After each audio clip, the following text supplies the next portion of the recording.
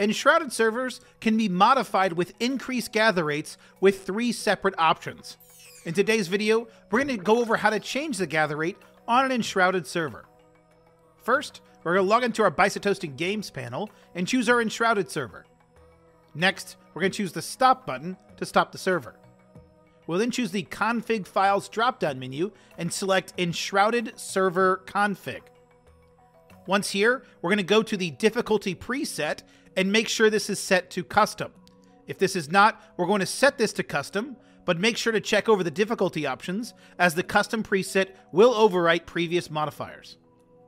Once we've changed this, or we see that is set to custom, we can navigate to the resource settings section that starts with mining damage factor. We're going to change the mining damage factor, the plant growth speed, and resource gain modifier.